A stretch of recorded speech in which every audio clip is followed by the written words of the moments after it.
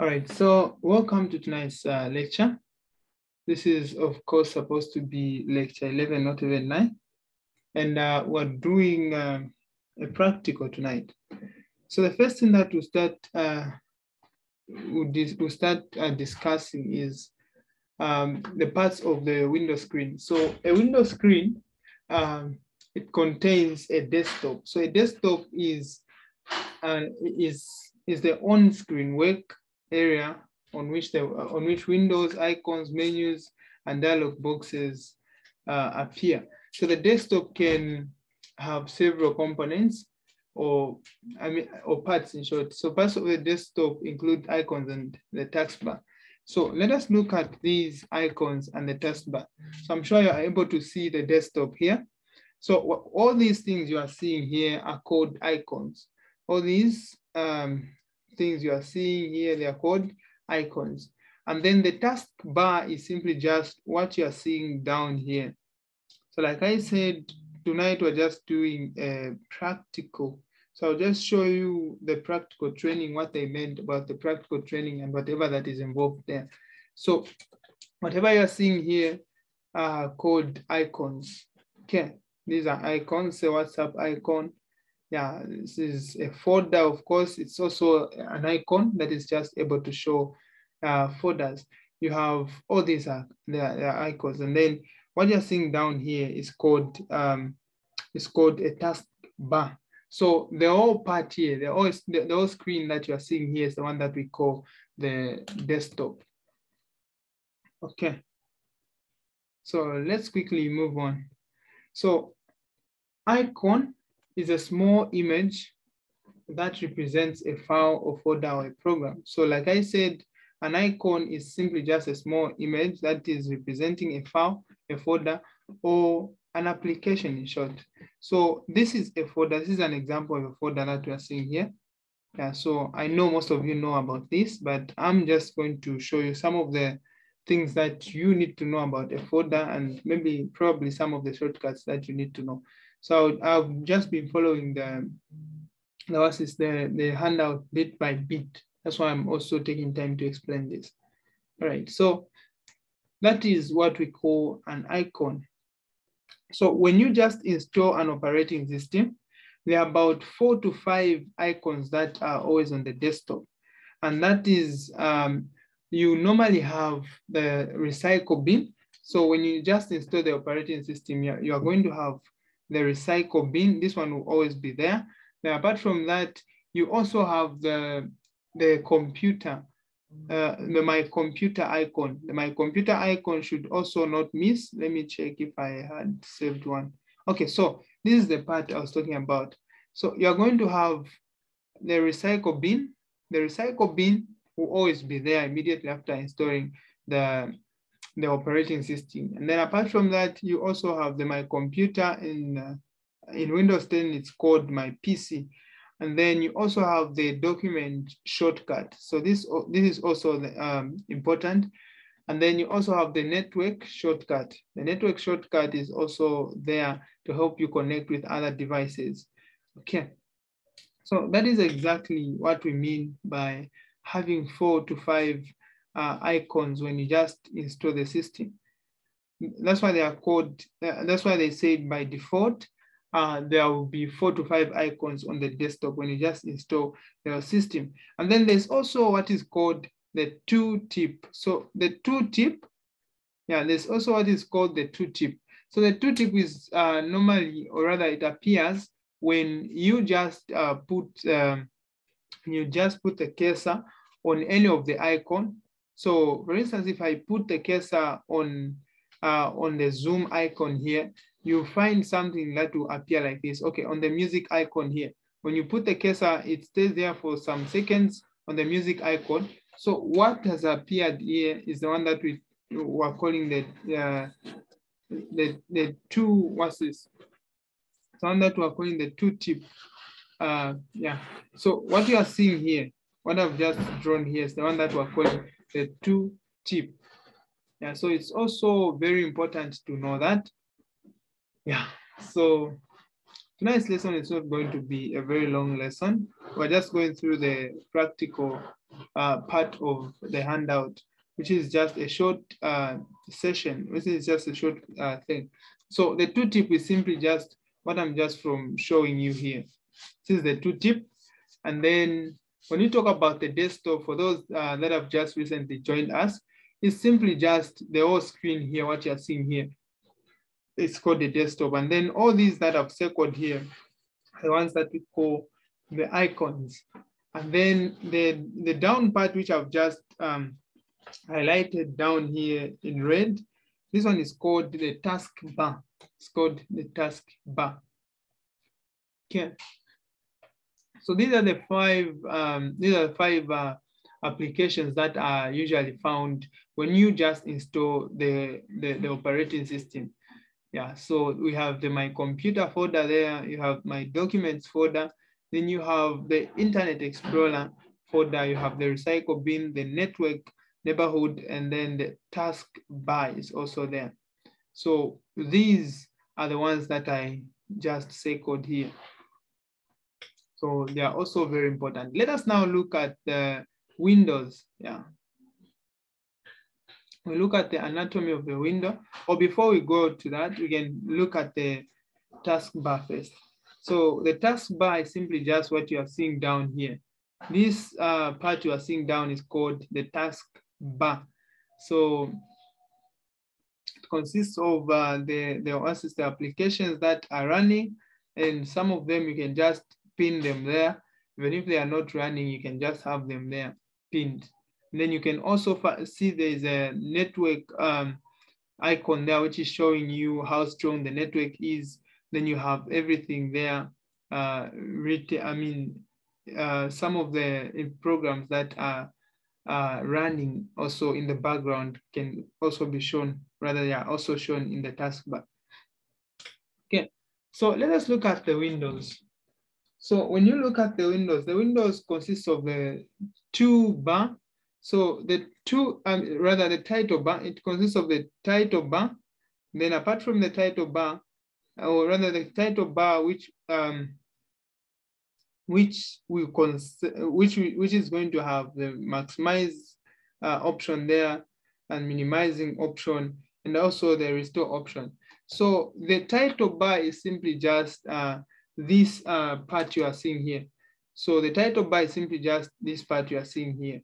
It consists of the move, size, minimize, maximize, and the close options there, which are also present there. You have the minimize, maximize, and then the close buttons there.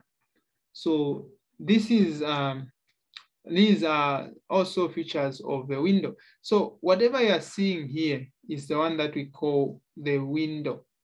Yeah, it's the one that we call the window. It's the one that we recently just discussed in the previous slide.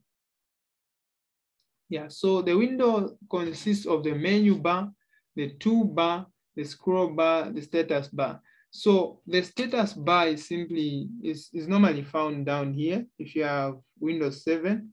So the status bar is usually down here, and then you have the scroll bar. So the scroll bar is found mostly here on this part.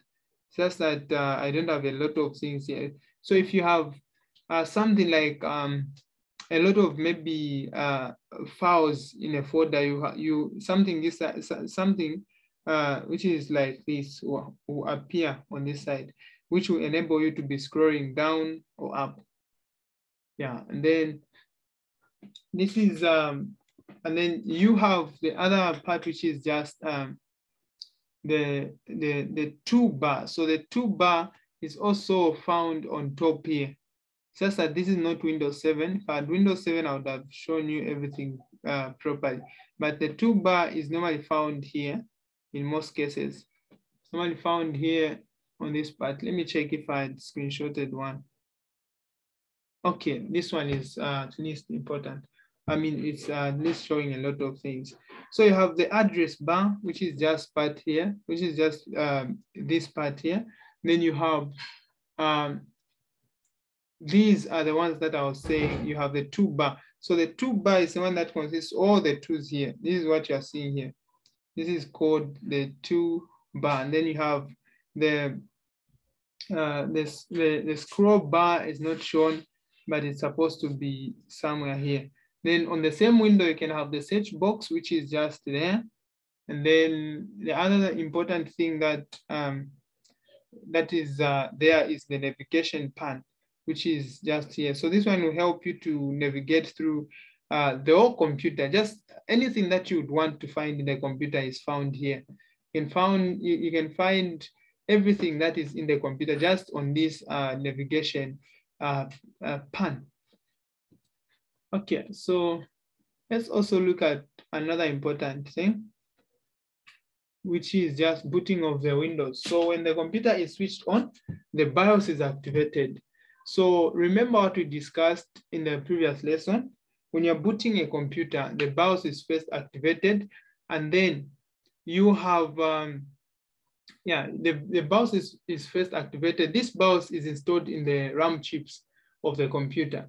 So that's why you discover that every time you remove a RAM out of a computer and you try to switch it on, the computer will not show anything to bring a black screen. So the first thing that the computer will do is it's going to search for a system called the BIOS in the RAM. So once there's no RAM in the computer, the system will not switch, rather the computer will not switch on. And then if there is a BIOS if there is a BIOS software or application in the RAM, or if you have a RAM which is working in the computer, if the computer finds that there's a system there called the BIOS in the RAM, it will go straight to now begin to search for the operating system now that is in the hard drive. Then if there is no system, it will automatically show you to say, your computer has no system, or install an operating system, or there's no bootable system in your computer. That's what those are the statements that it's going to show you. But if there's a system, it will quickly begin to load that system and put and organize all the files and begin to do assist to run on the system. Yeah, so the BIOS present in ROM, the BIOS present in the ROM searches for the operating system and the drives. So if there is no operating system, it shows non-system or disk error. So it's going to tell you that there's no system or disk error. So I've explained this. So if the system is present, then it transfers the OS to the ROM, from the ROM to the RAM. So when the system is present in the ROM, it will now transfer that system from the ROM to the RAM, where it's going to be read temporarily. Yeah. So we know that the RAM just keeps information temporarily. It doesn't keep information permanently. So then the desktop is displayed on the monitor. Yeah, so I explained this. So there's a system in the ROM. If there's a system in the ROM, that's when the system now will be loaded and to power on the monitor, and everything will be displayed on the monitor, and then you continue using the system. Yeah, so the most important part when they ask you to explain how the computer is booted is simply just you telling them to say there's a system that is found in the ROM that is called the BIOS. And then that BIOS is the one that will help you access, or rather to work with the computer, even without having a system in the computer. But if there is a system in the ROM that you have, or in the hard drive, if there's a system, that's when the computer will power on. It's going to transfer the operating system from the ROM to the RAM, where it's going to be stored for temporary use. Yeah, and then from there, the desktop is displayed on the monitor. Yeah. Okay. So when you talk about the Windows Explorer, so the Windows Explorer is just an application that provides detailed information about your files, folders, and drives. So you can use it to see how your files are organized, and to copy, move, and rename files. So, I mean, as well as to perform other tasks pertaining to files, folders, and drives. So the Windows Explorer is just simply what you are seeing here. So this is one of the most important part of computers. Windows 7 will bring a different part. Windows 10 will bring a different part. Windows XP will also give you a different way in which it appears. So this one will give you a list of applications that have been installed in the computer on this tray here. And then it will also enable you to have the option of switching off the computer there. Then you have settings there. In short, it will give you a quick access to almost everything in your computer.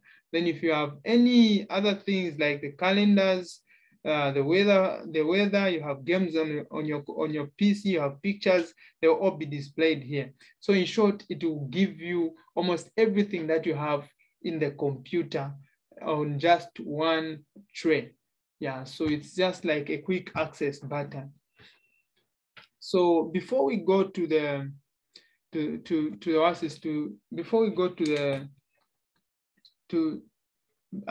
we conclude the lesson, there's also another part which is very important, which I saw, which is just how to create a folder, how to rename, how to copy, how to paste, and how to do all those things. So let me just share any of my windows, and then we do everything together.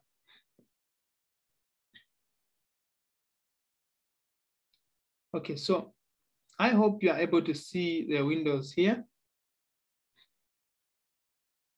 I hope you are able to see the windows here. So if you've been told to create a new folder, you simply just enter any of your files. You go on my computer and then you enter into any files or wherever you want to create a folder. So if I go into that folder, so the first thing that I would do is to right click on the mouse.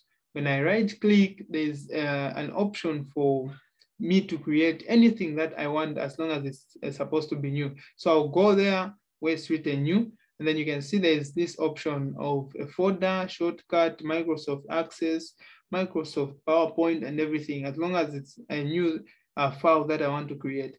So if it's creating a folder, I'll click there and I'll name the folder using anything that I want to put there. So I can put maybe, I can write it as maybe my file, if that's what I want to name the folder, my files.